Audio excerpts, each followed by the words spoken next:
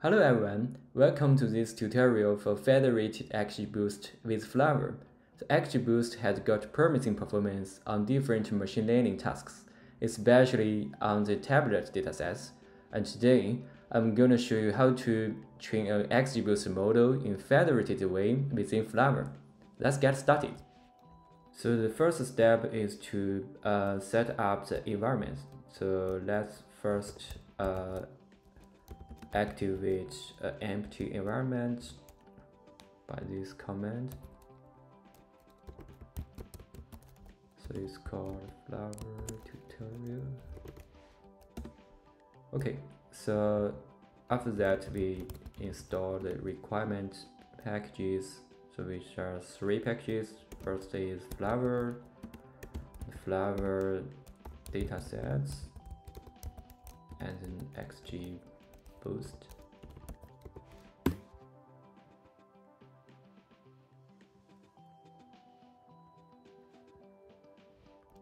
Okay, it's done. Okay, now let's see the client script. So first step, we need to import all required packages. So here we go. Yeah, so that's a lot. So basically it's including the argument parsing and the data sets for the data loading and partitioning, and others are just for some type hits, so don't worry about that. So after that, we need to define the argument parsing. So it's here. Yeah, so basically it can parse an argument is called node ID to the specific client, so which allows this client to do the training on the specific data partition. Okay, so next step, we need to define 2 functions for the data loading and partitioning. Yeah, so let's first see the first function is to do the train test split given the partition, and it's use the function from the Flower dataset, and yeah, the train partition and test partition, and also the corresponding number of samples will be returned from this function. And next function is to transform the data format to the XGBoost D matrix format, so which is the required format to do the XGBoost training. Now let's start to load the dataset and do the data partitioning. So here the first step, we need to define a partitioner. So here we used the Hedges dataset, which is a tablet dataset, and the task is a binary classification. And here we only use a small subset to do the demonstration to speed up. And we used defined a federated dataset from the Flower dataset. Okay, so next step is to load the partitions for these specific clients. So here we go. Yeah, so this we give this function node ID and load it into the partition variable, and we set the format into numpy format, and then we do the tree test splitting. So like this, as we use the predefined function, the tree test split, to do this. And after that, we need to reformat the data to the D matrix for the XGBoost training. So it's like that. Yeah, we still use the predefined function to do this for the training data and the test data. So one thing we should note that here we use 0.2 as the test fraction value. That means we have 80% for the training data and 20% for the test data. And then we need to define some hyperparameters for the XGBoost training. So here we go. Yeah, here we have the first hyperparameter is number of local runs, which means the number of training iterations for the local XGBoost. And then we have a dictionary for the parameters which will pass into the XGBoost object. So here we have the objective. Eta means the linear rate and the max of the depth of trains, and the evaluation metrics. Here we use the AUC as the evaluation metric, and the number of threads and the number of parallel trees and the subsample, and also for the tree method we use a histogram method. Okay, so next is the most important step. Let's start to define the Flower client. So here we have an XGBoost client which is inherited from the general client class, and after that we define two variables. So first is for the XGBoost object, and the other one is to store the config of XGBoost. And after that we will define a couple of methods inside of this class. So the first method is get parameters. So we have it here is just because that this function, this method will be called at the beginning of the federated training by the Flower server, which is used to initialize the model parameters. But here for the XGBoost, we actually don't need to use this function to do the initialization. So here we just return an empty tensor and just keep it empty. Yeah. So next, let's define the fit method. So the training will happen inside of this method. So it looks like this. Let's just go through line by line to see what's happening inside of this method. So first, as you remember, we have the self.psd variable at the beginning. Is known. So if it's known, this will trigger the first round of local training.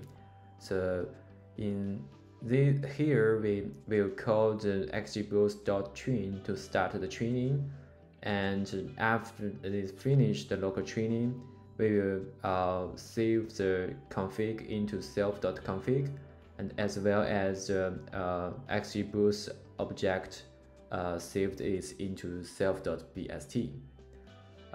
So if it's not the first round, so here we will use the global model that's sent from the server to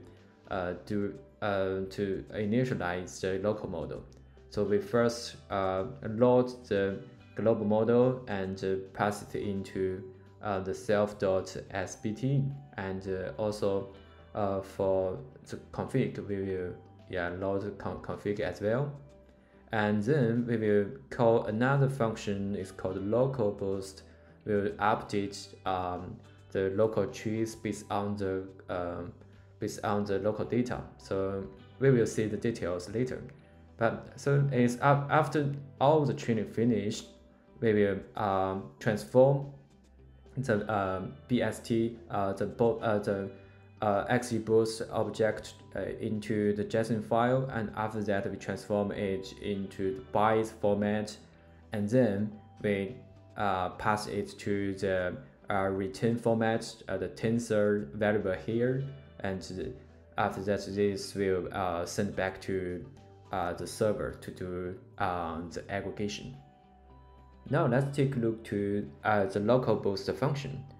So here is the local boost function. The first we do the local training by calling the XGBoost.update function to train it for a predefined number of local rounds. And then in this example, we just use one round. And after that, we extract the last n trees here at the n equal to number of local rounds. After that, we send the trees to the server for aggregation. The next step is to define the evaluation method to these clients. So let's take a look. Here is the evaluation method. So first, here we call the XGBoost evaluation function by parsing the validated data set into it. And after that, we report the AUC value as the evaluation metric. And then we just pass the evaluation, the AUC value into the return metrics dictionary. Okay, great. We have everything needed for the XGBoost clients. So for the next step, we just need to do one line command to start the XGBoost client. So here we just use the flower start client function and pass the local address here to start the client. Of course, you can change the server address to the real address when you're doing the realistic federated learning.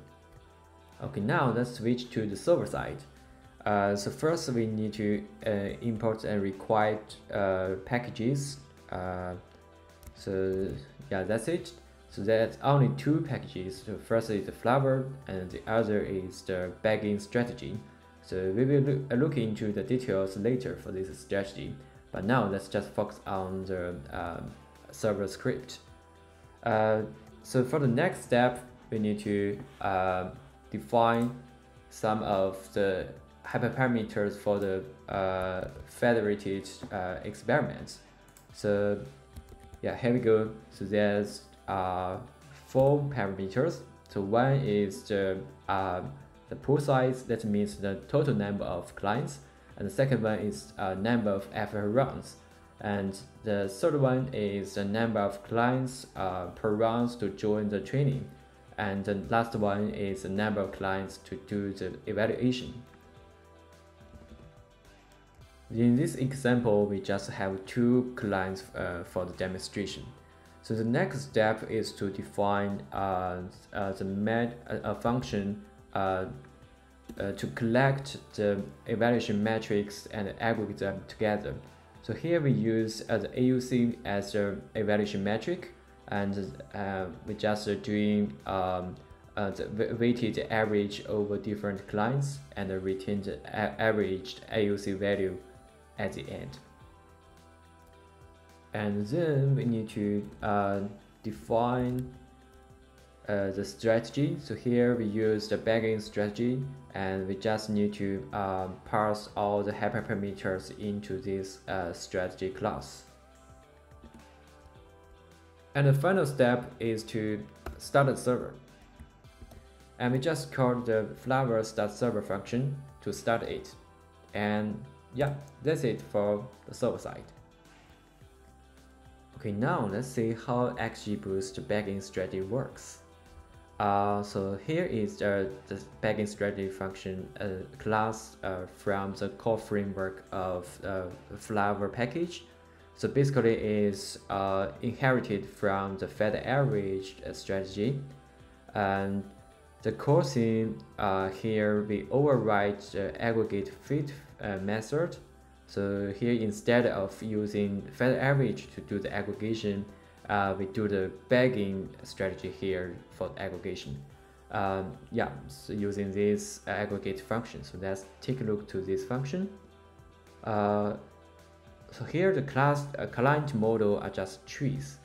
So in this function, the first step we need to fetch the tree information from both the previous tree and the current tree using this function.